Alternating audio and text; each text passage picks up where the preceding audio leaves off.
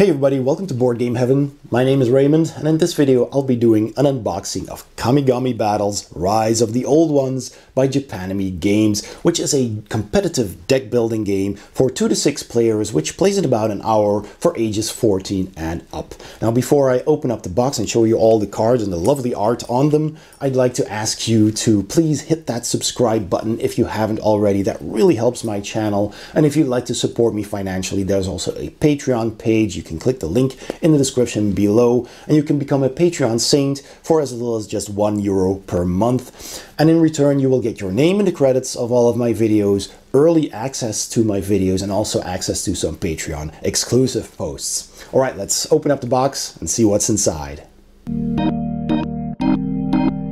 Right, Kamigami Battles Rise of the Old Ones has some really cool Cthulhu artwork on the cover. The little person standing there, and the giant Cthulhu rising from the waters. 2 to 6 players, 60 minutes, 14 and up on the cover there. And on the sides we have that same information with the logo. Same thing here as well. And here and here. On the back of the box we have a bit of explanation of what the game is about. Here we have the contents listed here, and of course some images of what you can expect. So you have these bigger cards and the smaller cards, tokens. So let's open it up and have a look. Okay, so first of all we get, of course, the rule book, which has the components, the background of the game, an overview.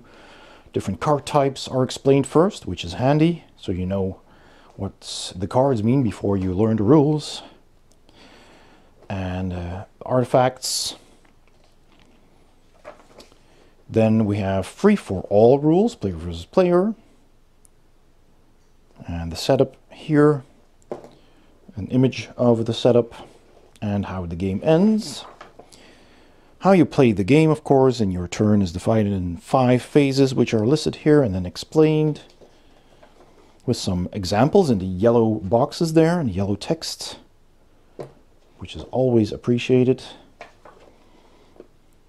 Different phases, there's god abilities, locations that you can use, team match rules, you can play team versus team as well. We can, of course, combine this game with expansions, because these Kamigami Battles are basically standalone, but can also be mixed. All-out war variant, and a glossary that explains all these different kinds of keywords. The credits, and here are the other games. So this is Kamigami Battles River of Souls and Kamigami Battles Battle of the 9 Realms. This is the Norse one, and this is more the Greek, Egyptian, I guess, mythology. And there is also some expansion packs available. And 2 expansions for this one in particular as well, which also have the mythos theme. All right, then we have a punch board with very easy to punch tokens, because most of them already came out in transport. So that's good. And we'll have a look at these tokens. The thickness is also quite good. That looks very good. I'll have to pick these up and sort these out. Put them in a Ziploc bag. The simple plastic divider, basically. And so you can put your cards in here, the bigger cards. Maybe you want to sleeve them, but it seems to me that there's plenty of room to sleeve these and still have them in this. So this might be for the expansions. If you buy both of the expansions for this one, you can just put them in here as well, which is also a good thing. And we have a bunch of smaller cards, because this is, of course, a deck building game. We'll find mostly cards in here, which I will go through quickly. And these bigger cards as well. There's actually a separate slot here for, I guess, for the tokens. Yeah, the tokens probably go in here. I don't think there's a Ziploc bag included to put those in, but we all have plenty of Ziploc bags, so it won't be hard to find one or two to have the 5 and the 1 points in separate bags in here. So let's have a look at these cards first. Alright, so these are the dividers, I figure, because they're in a monochrome sepia color and they're just cardboard on the bag as well. There's no prints there. So I guess you're gonna put your cards in here like this maybe, but this doesn't really fit. So probably here. Alright, let me just get those tokens out. There we go. Is there still one in there, I guess? Yeah, a couple of them slipped underneath. So, alright. So yeah, I guess the cards will sit in here like this, so you can still see them. And should you want to put them in like this, that also works, if you have a different storage solution. But I guess you can just put these here and then divide them up. This is a bit tight though on this one. That's weird. This fits easily. And this one, well, it fits, but gets a little bit tight near the bottom. And that's a bit strange. You would have expect that to fit nicely. All right, so then the card. Let's check out the gods first. So on the back they have this nice Kamigami Battles, which has the same art as I guess the other games as well. This does look Greek and Egyptian in a way. Although, yeah, there are different... Oh, these are just a god statue for the gods, and these are the locations then. All right, so let's have a look. So obviously all of these are, you know, Cthulhu mythos, Lovecraftian, old ones with a anime style character. So reimagined, if you will. And they all have their names printed up here, their art, and their alignment, I guess. They have these 3 colors, each of them is different, and what they can do. And there's a logo here as well, and they have like a code. So yeah, that's basically what a card looks like. This is Azathoth. This is Glocki. And you can see the text here. So all of them like anime stylized, Nyarlathotep, the bloody tongue. It's pretty cool. Tsathoggua, the sleeper, it's yawning. That's pretty cool. Nodens with a trident there. We have Yog-Sothoth, which is usually depicted as a kind of a formless blob with lots of eyes and mouths. So you can see these eyes, crystals kind of still, and the teeth there. It's pretty cool. Noth Yiddick. And Ithaqua.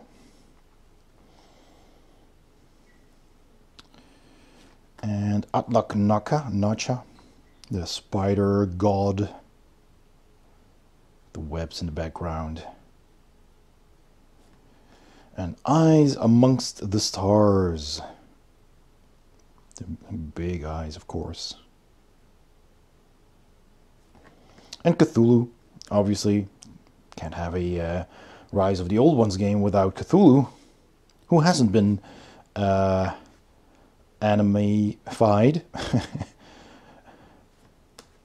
And Shub-Niggurath, the black goat of the woods. Yeah, and then we have these locations. We have, of course, Dunwich. We have Relia, underwater. Innsmouth. Kunyan. Hadn't heard that one before. Looks cool. The Nameless City. Severn Valley. Some creatures lurking in the dark. And that's that. So those are the gods and the locations. Really nice. Love the artwork. I'll just put these back here. And then we'll have a look at all of these cards. Let's start with this pack. All right, so first of all, we have these Shoggoth cards here. Kind of like in black and white. There is some color in here, but they're very black and whitish. And you have several of those. These are warriors. We have Chthonians, which would have the tentacly beards. It's pretty cool. So we have several of those. We have servants of Glocki, dressed as an actual servant, the French maid. I like the humor. We have Doris Fletcher, the head librarian, with the Necronomicon, no doubt. We have Professor Paula Pierce, with the jungle hat. We have an Elder Thing, and Elder Things having these weird shaped wings. That's pretty cool as well. We have Father James O'Brien, who reminds me of the lad from Trigun quite a lot, with the glasses and the guns. That's pretty cool. We have Miss Anna Stewart. Doesn't ring a bell. Haven't read all of the Cthulhu lore yet, the books. The Dimensional Shambler, a monster, obviously. It's pretty cool. We have Mari Mark, the thief. We have a deep one. Clearly. We have Gigi Lamort. And that is continued in this pack. So more of her here. Then we have the Dark Young from Shub-Niggurath, of course. Creepy offspring. We have Stella Simone, the witch. Looks very cool. Then we have some artifacts here. So I'll put this underneath these. Then we have the Necronomicon, Revelations of Glocki, Unaussprechlichen Kulten. For those of you who don't know German, it's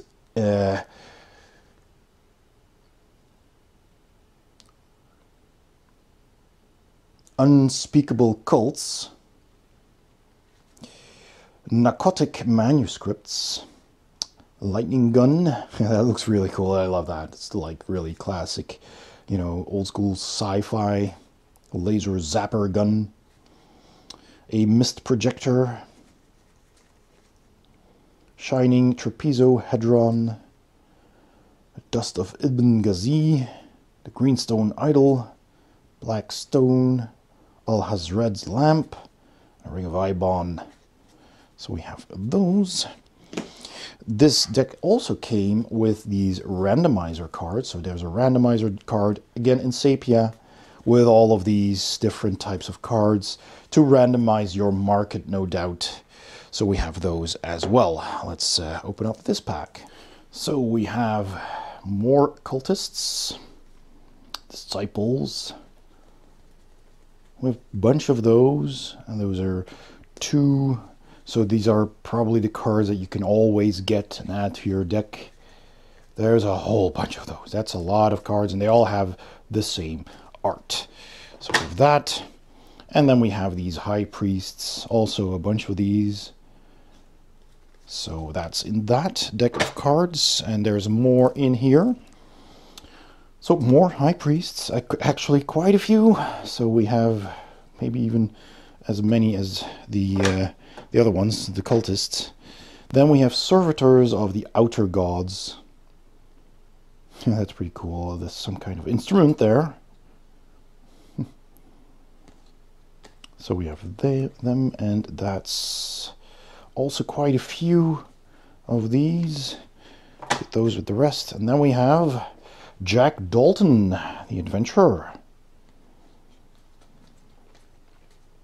We have Samantha Spade, PI. Really cool. Mad Dog Marino, the mobster. So cool. We have Officer Sadie Smith.